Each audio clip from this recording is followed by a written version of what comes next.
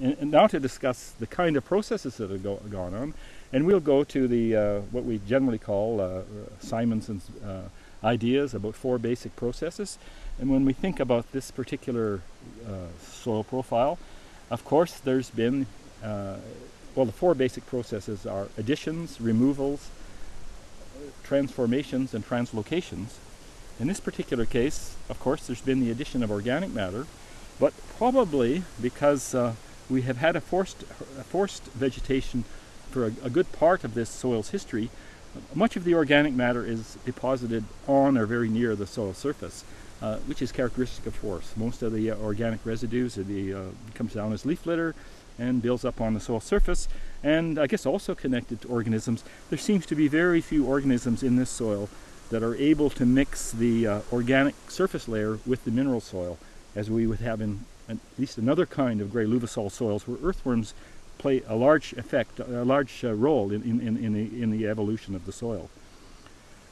So we have the addition of organic matter, and of course organic matter also includes nitrogen, and nitrogen is pretty important to this ecosystem because there's virtually no nitrogen containing minerals in the parent material. One thing that I noticed here is that this particular site, there's quite a few Canada buffaloberry shrubs here. And Canada buffaloberry, I'm pretty sure, is a shrub that fixes nitrogen. And actually, the paleobotanists that studied these kinds of sites, using peat bogs and so forth where they could find pollen, postulate that the forest here, just after deglaciation, say about 8,000 or 10,000 years ago, was an open spruce forest with the Canada buffaloberry being a very substantial component. So some of that Canada buffaloberry may still be here.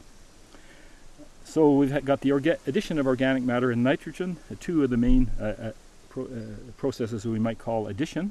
In terms of removals, nearly always these glacial tills have a certain amount of salts in them, soluble salts. Well, these very quickly, I'm sure from this site, were dissolved and leached away and away to the groundwater, starting their journey towards the ocean. And so we can think that certainly the soluble salts have been and are continually removed from this particular soil.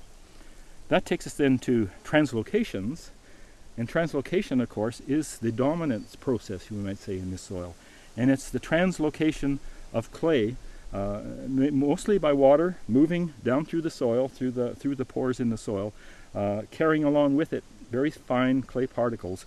And so these clay particles have moved mainly from the AE horizon, and not very far, but just down to accumulate in the BT horizon.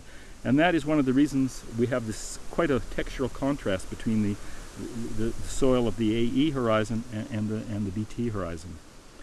The last one that I'll just mention a bit of is transformations. We talked a bit about it with other soils, but certainly many of the minerals present in this soil have been transformed by weathering over the time of its soil formation. We mentioned phosphorus the other day. Most of the phosphorus is present as apatite.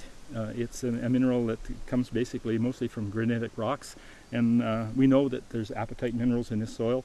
But if we were to look at the kind of phosphorus now present in the upper part of the soil, it would mainly be organic forms of phosphorus, phosphorus in inorganic compounds, and some certain amounts of phosphorus complexed with iron and aluminum and even calcium to some degree. So we see transformations of phosphorus.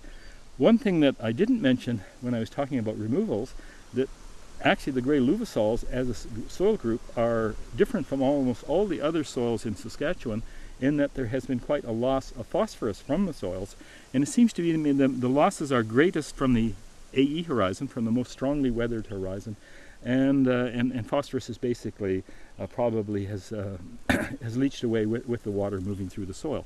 And we don't completely understand why this is the case, but it certainly is the case that in contrast to our Chernozemic soils, the phosphorus concentration of this part of the soil seems to continually go down.